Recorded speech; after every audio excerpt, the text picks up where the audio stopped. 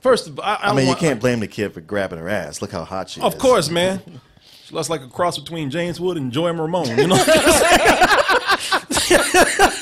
I mean, how could it resist, man? It was funny, man, because along the way I heard she ran to dtmerch.com. Even put a shirt on there. She left a shirt right there. Look, that is Samantha's shirt. At least she found her way here. Okay. Got a new backpack on the merch it. store. I like that too. We got the one with Eat, Sleep, Double Toasted Replay. And look at this. I only wake up for Double Toasted right there. Let's get into Martin. Into that Legion of Doom out there, Martin. Legion of Doom getting bigger and bigger. You know, we got... Who's the newest member? Got a lot of villains. Well, let's refresh some people on the Rogues Gallery that we got right now. Y'all might remember one of the first ones to blow up. You remember that origin story? I do. Barbecue Becky. It's illegal to have a charcoal grill in the park here. No, it's not actually. I just looked at the map. It says this is a designated barbecue area. No, not for a charcoal grill. No charcoal. Martin, thank God for her. All parks are safe from charcoal grills out there. They say, no. She's not a hero at all. Barbecue Becky, the first one, Legion of Doom, out there to ruin your barbecue. Calling the police on people, black people, because you're using charcoal, Martin. That's not regulation. And the thing is with that, people knew that was bad, but then got really bad when people started doing it to children. I mean, you had Permit Patty out there, and that's my favorite one because she ain't, they all had their own personalities. Like Barbecue Becky, she might be wrong, but she can, she'll stand up for her shit. Yeah. She'll stand her ground. Oh, but some of them are a cowardly lot. Permit Patty, man, she ran in here with them lights cut on. This woman don't want to let a little girl sell some water. She calling police on an 8-year-old little girl. All you want. What are you, a mother? The whole world gonna see you, boo. Yeah, look at she thought she had a cloak of invisibility on.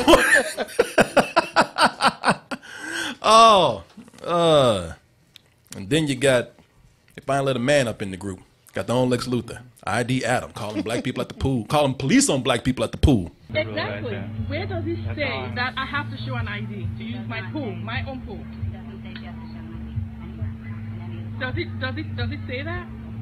Yeah, I can't say shit. Look at him. Maybe I shouldn't have started this. Yeah, look, you see what he's playing with that? Fuck. Shit, I should have just shut the fuck up and went swimming. Yeah. Exactly. Oh, Barbecue Betty, Permit Patty, ID Adam. I can't wait for the action figures to come out more. Collect them all. You say that, but I'm sure somebody's working on them. There's others out there. Some they're coming so fast, some ain't got the name yet, man. They ain't got the ID cards yet. I think they had, remember that one where they had the guy who bought a house and he was inspecting it and the neighbor next door called the police on him? Keep the camera rolling, but if you have any problems with her, what I want you to do is call me back over here. I'm going to call you as soon as I have a problem with her. She will go to jail today. As soon as I have a problem with you, you're going to jail.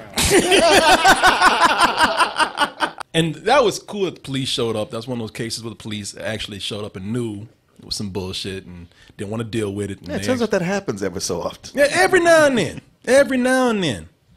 Can't always depend on that, though, and that's what we'll talk about right now, because the latest character to join the Legion of Doom, oh, Martin, it is the most vile and nefarious character that we have here.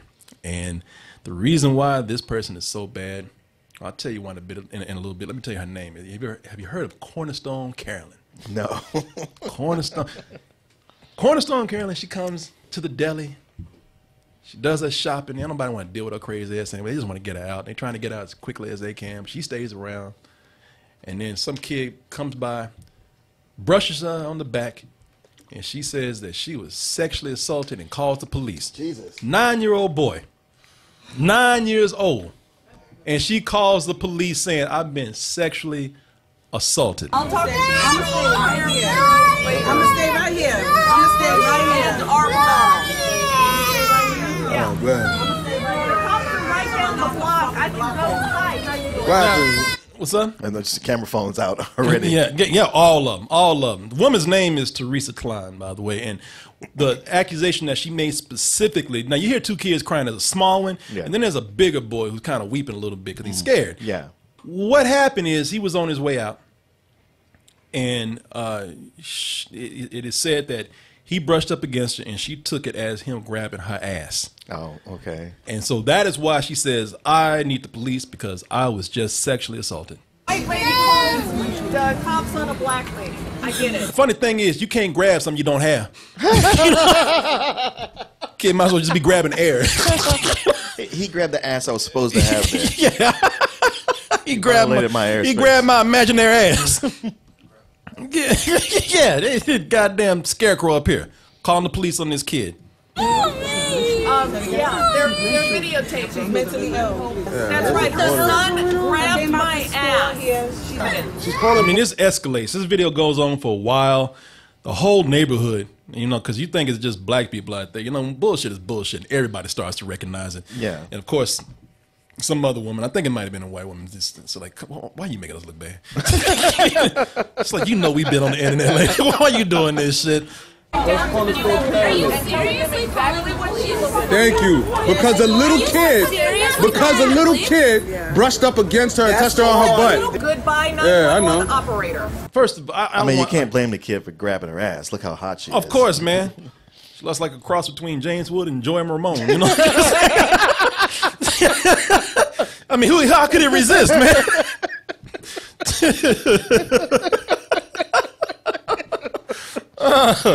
You know, I mean, I ain't trying to talk shit, but this is a shame, man, because all this could have been settled if this woman had just, first of all, if she really did feel like she was, and she wasn't, if she really did feel like that she was, this boy grabbed her ass, anybody would have either talked to the mother or even said something to the child. Who's going to resort to calling the police, talking about this kid is like, she calling the police like this kid is Bill Cosby or some shit. Well, this happens a bunch, especially now, where people, they won't, confront the person they think assaulted them or offended them. They want to tell the authorities, whoever that might be. And rather than, if you would have a conversation with that person, you could easily discover like, oh, this was a complete misunderstanding. But instead, there's an assumption made and it's escalated. Yep. And it could have been, can I look at the tape again? And that's exactly what happened. When they got the tape, they said, bitch, ain't nobody tried to grab your ass. It's right here. This boy was walking by. He really did brush up against you. And she was made to give a still reluctant apology about the incident. You know, some stuff went out on Twitter. This is on theroot.com, and all this stuff is floating around everywhere. I won't be able to see this, though, because I don't watch television. I don't really like watching myself on camera, which is why I didn't watch the video. I finally found... Even you don't like to look at yourself. Shit, even you don't want to grab your own ass. And this... And you're going to blame this kid. Here's the evidence right here. Sorry, I don't want to look at myself. I'm just going to assume it's a lie. She ain't even attracted to her own self. They say that the woman's not right. The deli owner said, you know, she's one of these crazy people coming by here. Because as far as I could tell from the way it felt on my butt, it's not the first time I've been grabbed in the ass by a kid.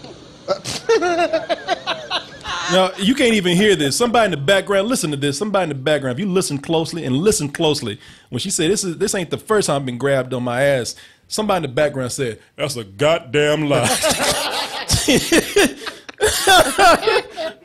Let me see. Let me see if I put it back enough. The first time I've been grabbed in the ass by a kid. Goddamn liar.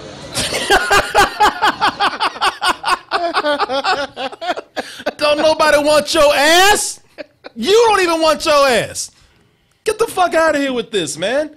And I can't go outside because all these kids grabbing at my ass. Leave me alone. Just swatting the little black children away like flies. People went over to her door trying to talk to her. And she's doing that shit. I don't want to talk to anybody. I'm going to call the police. Did you have to change your phone number? Oh my God.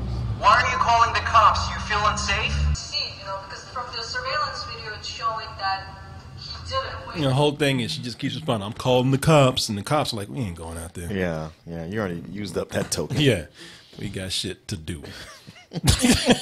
Instead of fucking with you. So that apology had to be pulled from her. And as I said, the deli owner was saying that the woman's not right. Okay, that's cool, whatever. But a lot of people want to come in and claim that this stuff is not racial, especially the people who do it. They want to, and even later on, they try to apologize and they try to say, well, you know, I was the one being reasonable. It didn't happen like it happened. You got me wrong, such as when Permit Patty went onto the news to speak out about her version of what happened. That's the woman that tried to call the police on a little girl selling water. I tried to be polite, but I was stern. And I said, please, I'm trying to work. You're screaming, you're yelling. And people have open windows. It's a hot day. Can you please keep it down? I don't believe that for a second. Whenever somebody recounts a story, and in their version, they were the ones being, and I was a bit stern, but I just said, could you please keep it down? Yeah. Like, it never goes down like that. It does sometimes. I don't think it does here. She never asked us to be quiet. She just came out and directly demanded to see a permit to sell water from an 8-year-old. Drinking the water. Illegally drinking my water. You know, okay, so I don't know which side of the story is correct. I wasn't there. I'm not going to try to take sides. I don't know. That's a he said, she said situation right there. Or she said situation. It doesn't sound bad either way. Even as much as he tries to dress it up, it doesn't sound like a bad situation. No. What you talking about? The girl selling water doesn't sound like a bad situation. No, girl was selling water trying to get money for Disneyland. Sure, but you said she was loud with her sales pitch. That you still don't call the cops over that. You don't call the cops, and you know the reason why. See, the reason why you have to not let people off the hook with these apologies. I mean, you accept it, you move on. Hopefully, everybody grows. But this is part of the reason why we're bringing this up, because with this woman here, CornerStore Caroline or whatever, you know, we're beginning to see that these people feel empowered to call the police, and why they feel empowered to call the police. It's because there is a socially ingrained racism in their thought process. That thought process being, whether they realize it or not, and they a lot of times probably do more than we think. That thought process is, when I call the police, they're going to believe me over you. Yeah. Even if I'm exaggerating, but this is my way of really sticking it to you because of your history with the police and mine. They're going to believe more than you. It's somebody who realizes, whether they would consciously admit it or not, when they hit a certain situation of fear or desperation, they know in the back of their heads, I can weaponize the police. Yeah, exactly. You know, why else would a woman call the police, a 52-year-old woman, why else would she call the police on a 9-year-old boy, other than she knows that the little boy is black, and that is going to be her power against him. Like, even I've been wanting to get the benefit of the doubt, but even when with that situation with Barbeque Becky, you saw how she tried to play the victim. Yeah. Because she knows that that's what police like to see. White woman crying. These black people assaulted me. Yeah, he's not having any of that. No. No, that's her crying right there. The police got there and she cut them waterworks on quick. You know, 15 minutes ago before that, dun dun dun dun dun dun dun dun, you know, she was out there standing strong. Yeah. Yeah. I love it, that policeman. He's like, just let me know when you're done. Yeah. She was out there making justice. And police got there. Black people scared me. You know, she knows, like a lot of people do, what would appeal to the police and what will make the people that she called the police on appear even more threatening. This woman, whatever her name is, CornerStore Caroline, you know. She could look at that boy and see he's wearing a big backpack. And kind of put it together. A schoolboy brushed her on, probably brushed on her back, probably not even her ass, brushed on her back. A schoolboy with a backpack, and she saw him as a sexual assaulter. Right.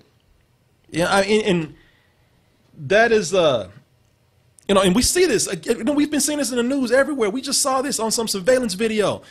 Another kid, teenager with a backpack on, comes up to the steps of a guy's house because he missed the bus, and he came up there to ask for directions. And this is how my man came out and responded. And while he was running, he heard the distinctive sound of a gun being fired. But I did find a spent casing in the chamber. 53-year-old Jeffrey Ziegler is charged with assault with intent to murder and possession of a firearm. Now, funny thing with his story is that my man said that he came out there to to scare the kid because he's been getting robbed. This is in broad daylight. I don't know what robbers knock on the door to let you know they're going to steal your shit in the middle of the day.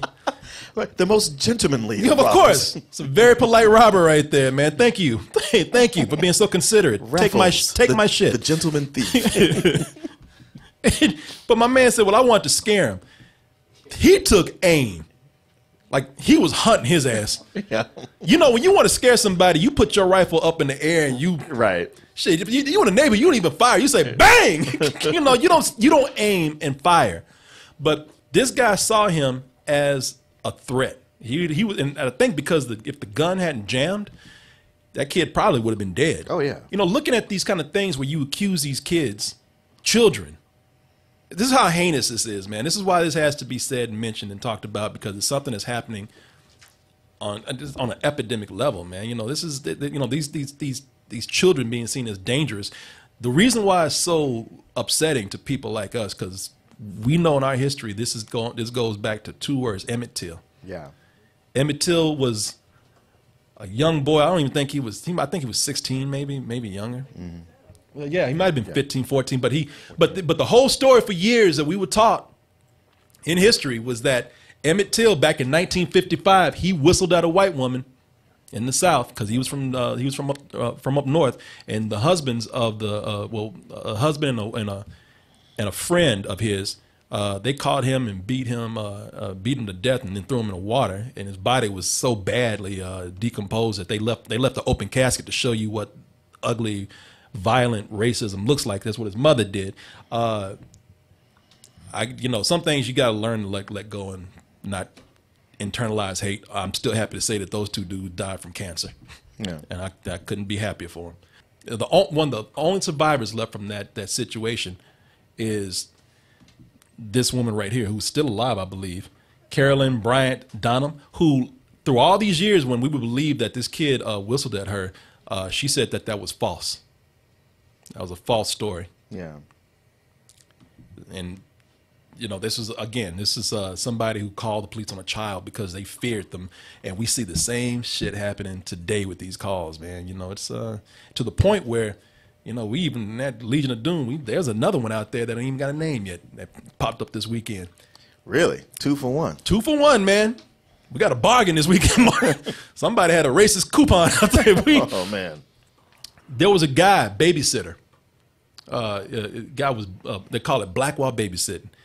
Black dude was keeping 2 white kids. He was babysitting these 2 white kids. And this is in Georgia, I believe. This woman called the cops on him because, well, ain't no black man that's been going around with 2 little white children. Someone had called 911 reporting a suspicious black man with the children. See this black gentleman with these 2 little white kids, and so I just had a funny feeling. Oh, no. Just can't fight this feeling anymore. Is there any doubt in your mind, anybody's mind, had that been a white man with 2 little black children, people would have been like, oh, that's sweet. He adopted 2 little black African kids. Yeah. Is there any doubt in your mind? No. At all? Not at all. Not at all. You know, the reason why this is important to talk about, because this kind of thing happens when you have a dark-skinned mother who has 2 biracial kids. Yeah. Yeah, man. I'm telling you, man, you know, the assumption is that she's the nanny or the maid or the babysitter. Yeah, but you know that shit. This nigga done kidnapped these 2 white kids in broad daylight. Right, just driving around getting gas. He's wearing fluorescent green. Yeah, well, you gotta keep them fed. You know, they ain't gonna get the money if they starve to death. The reason why we're saying this is because what I need to drive home for people out there is that we give these nicknames. We laugh about this because sometimes it's just so ridiculous that what else can you do? Right. But ultimately it's not funny. But it's ultimately not funny because what people don't understand and still don't get about calling the cops on certain people. And by the way, I got to say that this woman went, she talk about a bargain. She went 2-fold with hers, man. She knocked out 2 birds with 1 stone. Not only did she like come in and insult all black people with this, but this was a big insult. This CornerStore Caroline, this was a big insult to the Me Too movement. For every woman that was out there that has been legitimately assaulted, this is the hugest slap in the face and insult to do. The thing you got to understand about calling the cops, next time you think about calling the cops. And let's just say that, it's a situation like this. It's uncomfortable to talk about, but let's just say that you are a Caucasian person. You decide to call the cops on somebody of color, especially a black male. You have to understand, for us, it's not about inconvenience. It's not about embarrassment. It's all of that too, but it's about safety, man. The same reason that this man pulled out this gun on this kid is because he had fear. And some cops have that same fear that he does, and they are armed like him. Right. And yeah, they're itchy, and their feeling is, if I feel like I'm going to be threatened at all, my next move is to pull out the gun and shoot. Without talking, I can't spare the time to look over the situation and analyze it. I have to shoot first before anything else. My life is threatened. This is just a movie that came out about this. The movie we're talking about, The Hate You Give. Yeah. More than any movie I've seen, for a multitude of audience of diversities, of different diversities, it captures that whole thing of why there's a double standard for why people have to respond to the cops, or how people have to respond to the cops. Well, if you are of a race where you don't fear cops, you might grow up thinking, oh, it's this way for everybody. And it's just so not. And at this point, with the way it's broadcast so widely all the time, with incident after incident, if you still think that way, it's because you're trying to. Careful. We all have to learn how to respond to each other, respect each other in different ways, but understand that the same consequences for some people is more dire for others. Yeah. That's how it is. So, I mean, like I said, next time we decide to give a nickname, that's funny. We'll laugh about it. We'll have a good time. We'll dissect it. We'll talk about it. Hopefully we'll get things done. But when it's all said and done, it's not all that funny, man. Cornerstone, what's her name? Cornerstone Caroline? Caroline. Yeah. It's like Oz out there trying to break it up. Yeah. Cornerstone Caroline about to make some dude be dead Dan or something. You gotta be careful, man. Watch it with all that out there. Oh, somebody said another Legion of Doom member popped up just now. While we were talking. Oh, we were talking. Boy, they are high in recruitment right now. Chester sent another. I got Chester's right here. Chester says, just letting you know, recruitment is high for the Legion. They said, just letting you know, there was one last member you missed out on this weekend. A young white woman refused to let a black man into his building just because she thought he didn't belong there. Oh, yeah. I didn't see this. Yeah, I saw this one. That's fine. I understand that, but you're blocking me. Into my building. Okay. It's my building as well, so I need you to get out my way. So excuse me, ma'am. I'm uncomfortable. Okay, you can be uncomfortable. That's your discretion. You're uncomfortable because you're you. I just got to say, the audacity, man. Where's Ludacris when you need him? Move, bitch, get out of the way. Shit, this is Ludacris right here. Can you believe the audacity to, a man is going into his own home, and this woman is stopping him, physically pushing him out the way from entering his home. Can you, like his apartment complex? Is that what that is? Yeah, because there's a key fob. So, I guess the door was open, or maybe he didn't have a chance to use it, and she was uncomfortable with the situation. You don't have a key fob. You are... No. I don't like the fact you have your phone in my face. Okay, I don't like the fact that you're blocking me for where I paid. Now, see, this is what people mean when they say privilege. Yeah. I'm going to sit up here and block you from getting into your home, but I don't want you in my face.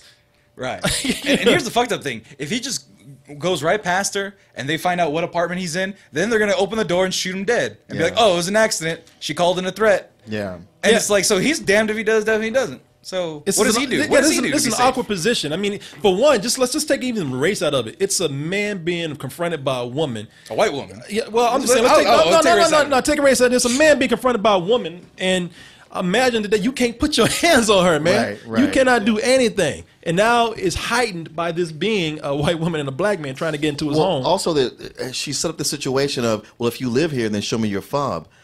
Back and forth. Okay, fine. Here it is. Now she doesn't want to back down. Yeah. Now her focus is, well, you got your phone in my face. Yeah, good point. The second, ma'am, I'm bound to walk through where I live at. So no, excuse me. No. Excuse me. Are you kidding me? Well, she got that look like, how dare you? She looked at him like, nigga, please. Are you kidding me? Did you not hear my voice? You're just going to defy me? You're just going to walk past me? How's that, Mark? You gonna? How dare you defy me? And push your way in. Your dog's taking a shit on the floor right now. No, the dog was like, God damn it, let's go. Wait, come on. I didn't watch all of it. She followed him into the goddamn elevator? Yeah. God damn. Yeah. She's getting on the elevator. Yeah. She, you know, she got that look like, well, I might be wrong. She's like, I really can't. But she got to commit to this, like you said, Martin. I need to dust off my resume. No, I want to know who you're going to see. So now you gotta follow. Yeah, Dad say this bitch. Put that up the ruthless one. I'm going to my house. Where I live at. Where I pay. I would like to introduce myself as a neighbor. I would like to introduce Oh, now that she's wrong, look at her trying to weasel her way out of this. I'd like to introduce myself as a neighbor. Why can't you come back and be friendly? Yeah. Now she want to be Mr. Rogers. Hello, neighbor. What's your name, neighbor? Yeah, fuck you. Yeah, you weren't too friendly downstairs. But if he plays his card right, he might get some pussy. I do not want to speak with you. Please stop following me. I'm going to call the cops for harassment. You're following me all the way to my door. What Tom says right here, he's like, I'd like to meet you so you can delete that video. She knows how this shit goes. I don't know. Yeah, now if you'll excuse me, I'm going to go upload this. Yeah. And you see my keys in the door. Don't ever do that again. You look pretty stupid on video. Have a nice night. And my name's Mr. Tolls. Thank you. Wow. He just went into his apartment like he was supposed to. No, she was trying to weasel her way out of there because she knows exactly where this is going. Which, if that's the case, then why do you do that? You know? Yeah, she was all full of herself when it started, and then she was like, she didn't have an exit strategy. Right. No, she did. No, she did not. And now she saw the pattern where this goes. The woman ain't stupid. She sees where this goes. She see people being put online. She see people being publicly shamed and embarrassed, even losing their jobs. And that's when she knew it was like, fuck, that could be me. Yeah, maybe if I stick with it long enough, I can turn it around. Yeah. We can become friends. Yeah. Again, let's go back to what would happen if that was a person who didn't look like that walking in under the same conditions. Mm-hmm. Would she follow that person like that? Right. I don't think so. Anybody believe this shit at all? No. For the record, if any of this stuff happens to me, I'm going to Double Toasted's Facebook Live. I'm just turning that shit on. So all you toasters can see me getting harassed like that. Oh, yeah. And you better do it too, and you better do it too, and you better. I'm not going to have it. Oh, she. Wow,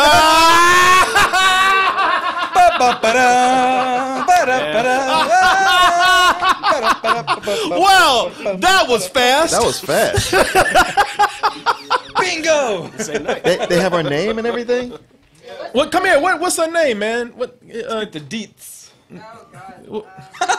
She was working for a firm and she got fired. She was working for a firm. Why is always lawyers doing this shit? It's always someone working for a law firm doing. Let me tell you something. Wasn't it the lady who threw? What?